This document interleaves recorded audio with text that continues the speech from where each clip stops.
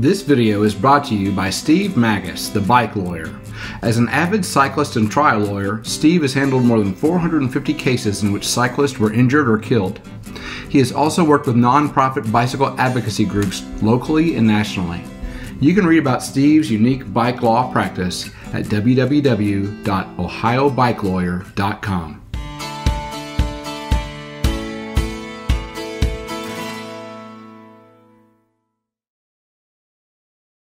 Boondoggle bike events got started 2017. We hosted a race at Levi Jackson State Park, and I was trying to come up with a name that was kind of tied in with Kentucky, and I thought of Daniel Boone, and I'd always heard the phrase boondoggle, knowed what boondoggle meant.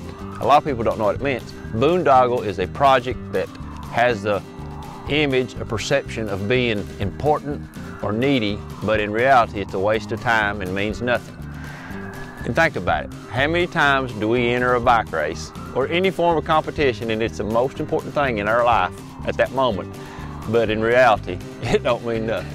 Boondoggle bike events host races that are, I bill them as mountain bike races, but a lot of people ride gravel bikes. For this area, we don't have a real big network of continuous single tracks. So if you put on a big race that covers a large area, you've got to use trail, we use a little blacktop, and we use gravel. XCM stands for cross country but a longer distance marathon, and it varies anywhere from 30 miles to 60 miles. And the reason why we do those races is if you travel from out of state 2 or 3 hours, you want to come and do more than an hour or an hour and a half. You want to come and make a day out of it. This year we're hosting 3 races in the Boondoggle series. The first one will be at Laurel Lake, the 45. The next one will be at Cave Run, Moorhead, is called the Lockagee. And the final one is the Kentucky Gravel Championships that is held in Jackson County.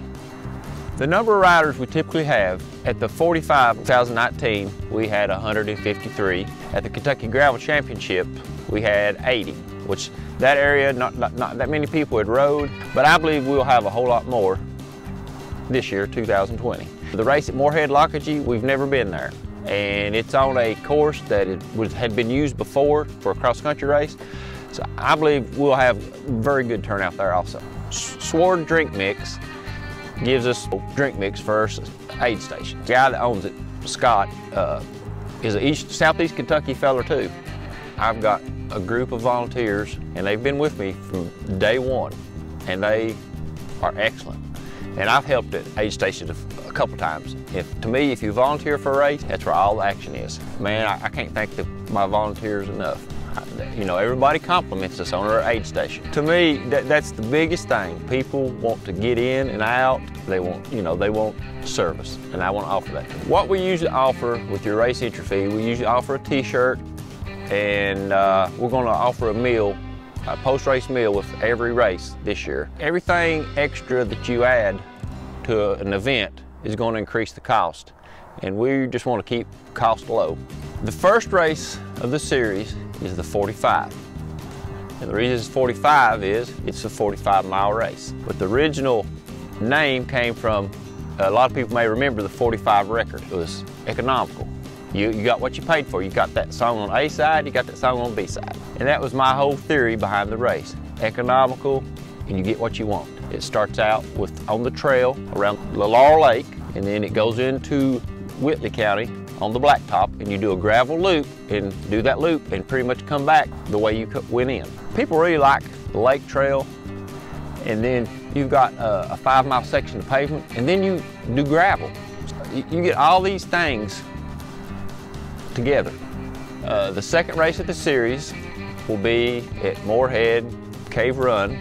The name of it is Lockagee, and when I name my races, I try to give it a unique name, and the Lockagee is a big rock formation that's in the Cave Run area. The race will be 2 loops of a loop that everyone rides most of the time that they go there. It's a 20-some mile loop, 21, 22-mile loop, and we'll be doing 2 loops of it. I think the Lockagee will pretty much primarily be a mountain bike race. The third race of the series is the Kentucky Gravel Championships. The headquarters of the race is Flat Lick Falls in Greyhawk, Kentucky. We leave from there. It's a 63-mile race. It's a very unique race. I started out calling it Kentucky Gravel Championship because nobody had the name. I might as well take it. We come to find out, after a lot of people had rode it, I started hearing the term enhanced gravel. And I had never heard that. Enhanced gravel is like rough gravel. And so I thought, that's not enhanced gravel, that's Kentucky gravel. It's also a race that a lot of people ride gravel bikes and a lot of people ride mountain bikes. A lot of people that got back that rode gravel bikes said, I'm riding my mountain bike next time. But some enjoyed their cross bike or gravel bike. There's not a whole lot of trail on it, but it's a lot of gravel, and there's some very rough gravel sections that's dirt, gravel, rock. So I wouldn't want to ride a gravel bike, but everybody's different. Our registration process is, for a short period of time, we offered what I call a season pass. That was all 3 races. Once that deadline is passed, but we used Bike Reg, and you register for each race individually. The cost for each race, now the 45 is a little cheaper, because you know, you can't have the 45 and charge 55. So we're keeping entry fee 45, the race is 45 miles, we keep it, you know, like that. But the other races will be 50 to 55. The Boondoggle race series is a race series. But for this year, we are offering shorter distances for each race. For the 45, we're offering a 15-mile option, which is primarily for the youth. We're doing youth races to help promote youth racing in Kentucky. And the Lockagee is going to have a short distance. We'll be doing the big race 2 loops. So obviously a shorter route will be 1 loop. The Kentucky Gravel Championships will offer a shorter distance also. So if you don't feel like racing, you know, 40 miles or 60 miles, we're going to have options that are half that. Our prizes can be unique. At the Kentucky Gravel Championships, the lady who's over the tourism there went to a rock quarry in Clover Bottom, which is in Jackson County, and got some, you know, rock, and we hung little tags on them with a little leather strap and a metal tag, you know, saying Kentucky Gravel Championships. Whatever we offer, I try to make it something unique. At the 45, we take the men's winner and the women's winner. Now, they won the race, but now they ain't really the champion. So we take those 2 people, men's open winner, women's open winner, and then we take the winner of another class, which is the first one to cross the finish line of all the other classes. We take 3 people and they go to the grand finals. Now the grand finals is something totally non-bike specific. The first time we ever done it, it was an apple bobbing contest. Last year at the 45, it was a free throw shooting contest. And the prize for it was a championship belt, like boxing or wrestling. For this year's grand final, well, I'm not going to say what it is. It's like the recipe for Coke and Kentucky Fried Chicken.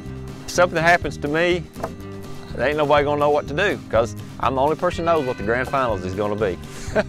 I started Boondoggle bike events, I felt like in the state of Kentucky, there was a need for it.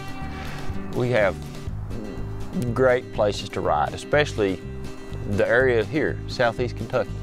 I wanted to get people from Ohio, Tennessee, Lexington, Louisville to come and say, this is what we got. And then in turn, I wanted to offer a grassroots race where you come, you have a fun course, and when you sign up, you don't feel like, I can't believe I paid that much to race. And that's the whole thing. I want everybody to leave and say, that was a fun race. The guy that wins and the guy that finishes last, to me, is just important, because they both paid entry fee and they both came for a good time. And if you look at any form of racing, where's your largest group? It's the slow guys. So my races, I want to cater to everybody, Joe Slow or Joe Speedy. I want you to leave with a smile on your face. And that was the whole reason for starting this.